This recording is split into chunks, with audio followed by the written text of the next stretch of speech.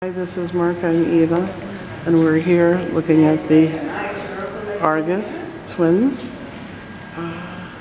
Just beautiful. This is an excellent, well-maintained example of large, monumental, I will remind you, everything ancient Greek in sculpture. this museum is found locally in Delphi, at the local excavations. And we shall visit the museum. This is from the 5th century BC. We shall begin with the oldest, and this is the oldest large-scale sculptures from Delphi. How large-scale Greek sculptures started, the influences, the development, and the final forms of Greek sculpture in the archaic, meaning the early period, in the classical, in the Hellenistic, and in the Roman conquest eras. And we shall learn how to statue to be able to appreciate. Eva and Mark. And here's some more terracotta. When the Greeks for the first time started making large-size statues, it was and again, those are the large scale. Up until this point, we've seen pretty small scale, except for the stones. Let's see here some more small scale. Hundreds of years before that, but small size. First time, large size. The 7th century BC, and the influence came so come with us. Oh, we're going to be entering the room. Here, let's just continue.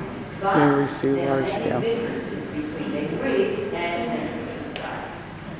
we are going to criticize now this time. We are going to observe positives and negatives. Observing the positives first. The moment we use the statue, it was just beautiful.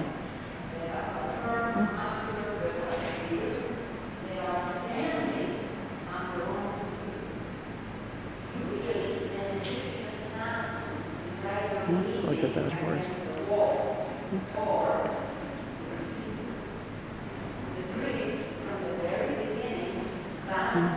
And you can see the robes that they wore.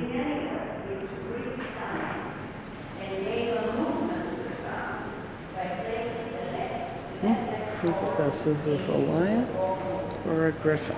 I'm not sure, because we saw griffins earlier.